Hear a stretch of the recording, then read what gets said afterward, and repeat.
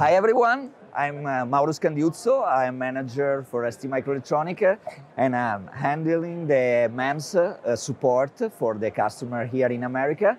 And we are here in the EWE conference, and I'm happy here to present some new eval kit that we have available for a developer and also for let's say people that want to do a fast prototyping using our sensor, our microcontroller, and our connectivity.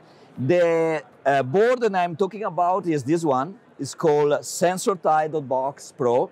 It's a new evolution of that. You see, you have like a form factor board. It's easy to, let's say, adjust based on your application. You have a U5 microprocessor. You have several sensors that can address motion detection, environmental detection, and also a microphone. On top of that, you have several connectivity. You have Bluetooth Low Energy, an FSC. You can also connect to USB.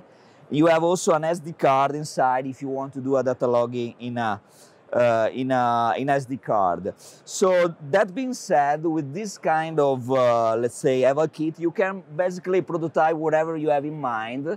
But for the conference and the audience here, we try to put something that is stay on the AR, VR space, in the augmented and virtual reality. We put in place like some kind of joystick, this one, that we designed with a 3D printer. And we can basically just fit the board inside, like this. And we're gonna use basically a couple of features that are embedded on our main 6-axis IMU. Is a combination of Excel and gyro together. We put much more intelligence respect the previous generation. And one interesting feature is the sensor fusion low power. Why is it so important? Like in the gaming controlling, you need to track your hand movement, right? So with the sensor fusion low power, here we have a snapshot of the features. So you can combine accelerometer and gyro to track in that movement in the 3D space in a very effective way. We benchmarking this with respect to normal Kalman filter approach, that is the one that normally the people use using the microcontroller processing. Here we are really addressing the low power application like portable one like this one. So in the static accuracy, we are talking about, depending on the axis, between 0.5 and 1.5 degree.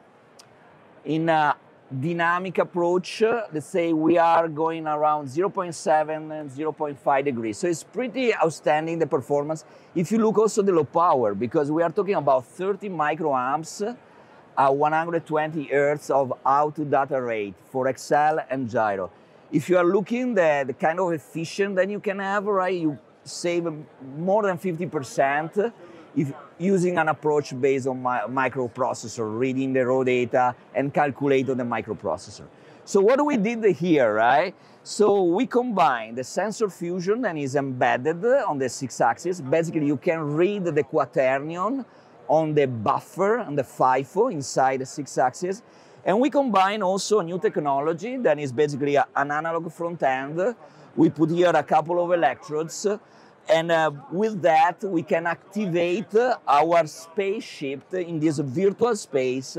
We realize a kind of game, and through the 3D sensor fusion plus this QVAR, so this analog front end, we can activate the game. Let's look at how is work this demo. So I start playing, you know. First of all, maybe I want just, recalibrate a little bit everything. So, and I can, try to control this with my hands. And I just look, for example, the first circle, and I want to hit that and go through. I activate with the QVAR and I pass through. Basically, with this simple, let's say, adjustment from a board that is called SensorTile.box PRO, and an easy 3D printer, I can realize a very fast prototyping with my, let's say, joystick, my remote control for virtual reality, augmented reality. Thanks so much for everybody, let's say, for listening to me today. If you want more information, please go in our website, st.com, samtom.com, very easy.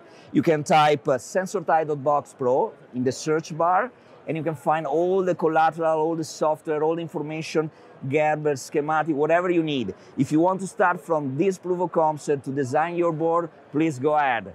This is a way to enable your development idea, your prototyping, and a jump start in your real project. Thank you so much.